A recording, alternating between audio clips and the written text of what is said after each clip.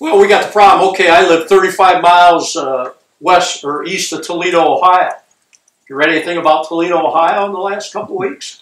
Yeah, they bloomed, the algae bloomed. That's right. They had chaos there. 35 miles away in Fremont, Ohio, they shut down the water usage in Toledo at like 2 a.m. on Saturday morning. When I was in Lowe's at 7 o'clock on Saturday morning, there was no water left. It was total chaos. I have a daughter that works in the medical profession from ProMedica in surgery. They were shut down for 3 days because of the mycocystine that's in the water being toxic to the human species. Now, farmers think they're above reproach, that they aren't going to be called on the rug for losing these nutrients. ProMedica lost a pile of money in 3 days in the first week of August, gentlemen. Because why? Because agriculture is the major contributor to phosphorus to Lake Erie. Just that simple. We're saying you get that soil opened up and get it working for you, the amount of fertility you need to be successful, you can drop. We'd like to see you use our product, but I'm going to tell you right now, we've got guys in Ohio that came to our meetings in 1955 that have never used the first ounce of our product, but they still put on high calcium lime. Why? Because they can cut back on everything else. They've got better control of that chemical loss than the guys that are totally ignoring this soil quality. And so we think it's paramount to you. You've got to figure this out. If you want to bring in the next generation. Now, if you're my age, you're ready to retire, and you could care less, that's fine. If you got young men that want to farm with you, you got to get this thing figured out, in my opinion. Calcium's the key. You jerking the chain yet? I can. Any questions about calcium? Anything we talked about that seems crazy? Talk to guys that use it here in New York. I'm from Ohio. I don't know anything about New York soil. I'm not so sure I know anything about the soil on my farm. Yeah, how much is all the drip tiling has been done out west and stuff. They're doing it every so many feet in all the fields out there. That's probably pulling an awful lot of fertilizer off quicker than normally the soil would be retaining and stuff. Yeah. Well, see, part of the tiling problem, in my opinion, Bobby, is right here.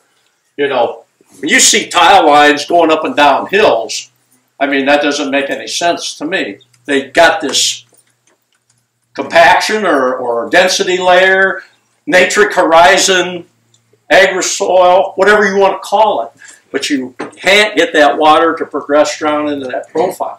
When I go to the Red River Valley next week, and they've been slapping in tile like it's going out of style. Why? Because corn's bugs. But we have some guys that have gone out there on soils with pHs of 8.2, 8.4, have put on high calcium lime, and have opened that soil up so that it can drain, and the need for the tile has gone down. Now, we're not saying tile's not needed. You've got perched water tables that you've got to get that water out of there. But there are some places where this is the problem, not the need for tile. We've actually talked to tilers that have gone in the wet spots, and what did they find in the bottom of the wet spot? Old tile. Yeah, the guy says, well, it's plugged. There's a little bit of soil on the bottom of it. It's a 6-incher, and there's only that much soil in it. The water can't get in it because it can't get into the profile because it's not porous enough. And see, that's where the calcium, the biological life. See, biological life increases porosity also. What is more important, biological life or calcium? We think it's like the chicken and the egg. What comes first? You've got to get the calcium in there for the microbes to eat it, to proliferate. Once you have that started, now the ball starts going in the right direction for you.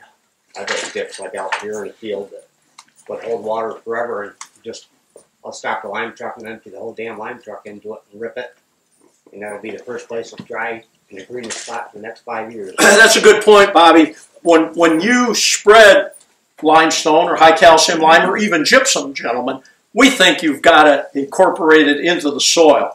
Now, some people are no-tilling and don't want to till the soil. We have spread high calcium lime on no-till and get it to work, but it takes time. Yeah. We've actually had guys, I had a guy down in South South North Carolina, right on the North-South Carolina border. He put it on and no-tilled 3 years in a row and nothing happened. And he said we didn't know what we were talking about. Our guy said, I think you got to do something with it. So we disked it and chiseled it. He said, it's just like you turned on the light bulb.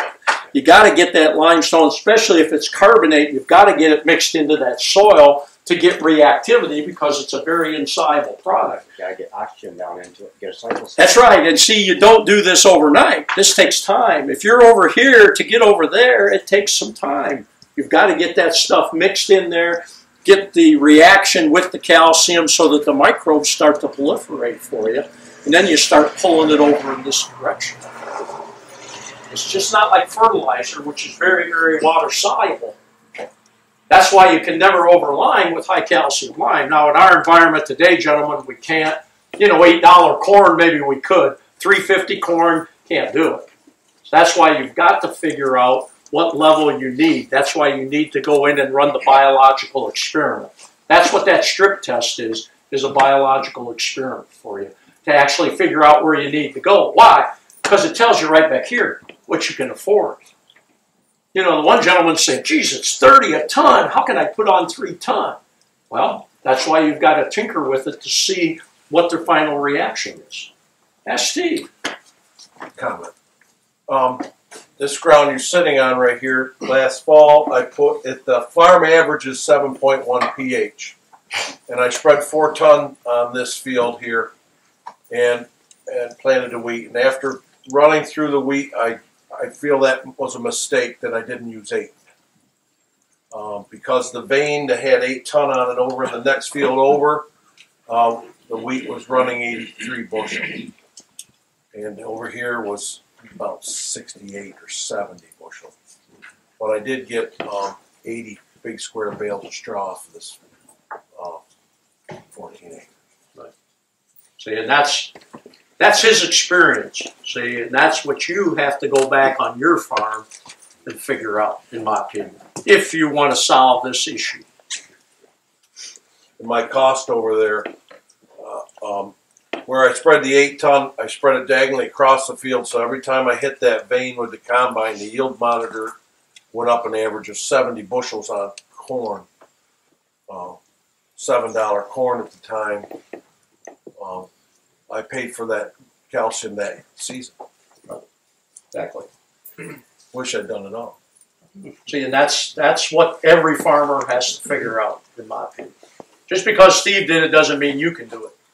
But because Steve did it, that means you can do it, if it is that necessary. If you need calcium, the soil will tell you. The plant will tell you.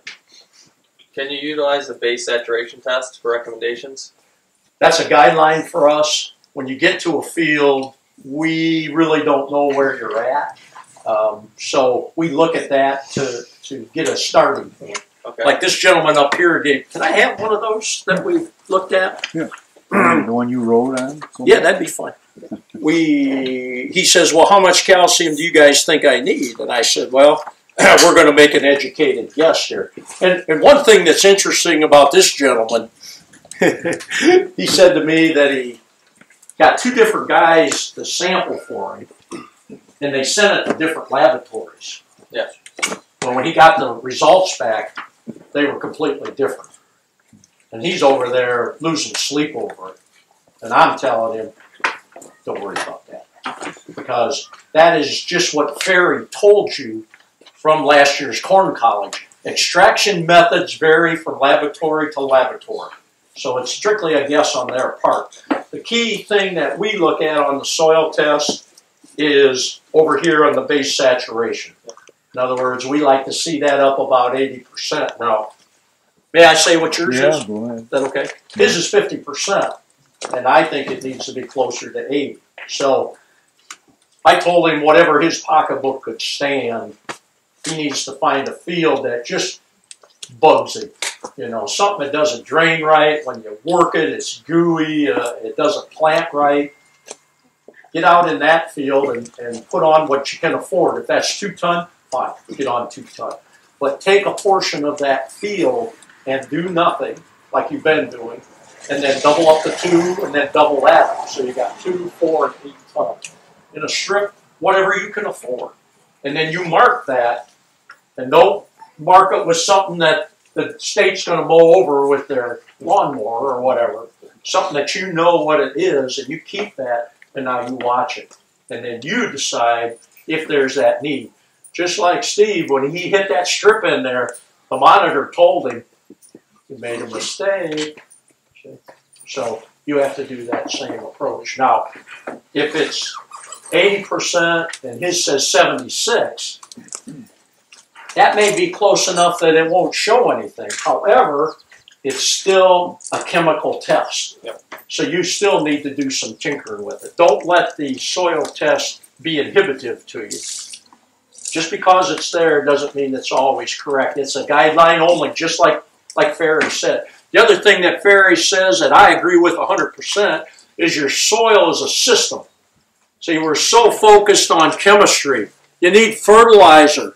Now implement dealers are so focused on physical properties. You got to till it right. You got to use a particular tillage tool. Ferry says you need that. But the third one might be the most critical, guys, and that's the biological in your soil. Your grandfather took care of it by being in rotation and having animal manure all the time. Society says you can't do that. So you got to do the next best thing. Try to get some calcium in there and try to cut back on that fertility, because if you get too much salt in there by trying to raise a crop with excessive fertilizer, you can be inhibitive to that plant too. It can be toxic. We see that in the region I go to next week in Minnesota, where they get too much OO60 on and it's got a little sodium in it. That sodium and that potassium start making salt barriers in there. You get a bone-dry season, that root can't go anywhere. Not because it's too dense, because it's too salty. Hard to believe. It's high priced and they're selling you too much of it. Get the calcium on, you'll find out exactly how much you need. Is there any more questions? I've exceeded my 30 minutes. That's all right. Thanks, Jason. I really Any more appreciate questions for Jim? We'll be around for a while. We'll discuss anything you want to discuss. If you don't use extractive chemistry to establish the, Yeah. how do you do it? I believe that the water-soluble test isn't as good either. It's better than the extractive chemistry. Okay. The best test, I still think, is do a strip. Yeah. Whatever you want to implement. So you're using water soluble, say? We aren't quite water-soluble. It's really low-grade, soluble sodium acetate, but it's very, very weak extracting solution. But even my soil test is got its errors to it. The best test you've got is get them strips in. Let that soil talk. Does your process mill the samples before they do the... We try not to grind them with an automatic grinder. What we do is we try to get you to send it in reasonably dry, and then we just use our hands to try to break it up. Mm-hmm. That way, any of those coarse calcium particles in there, we don't crush them like you would with an automatic grinder. See, and that's what all the soil testing laboratories do. Why? Because, hey, if you're not doing that, you're not right up to snuff. See, we think it causes a serious problem in the analysis itself. Okay? Anything else for Jim? Thanks, Jason. Appreciate it. Okay.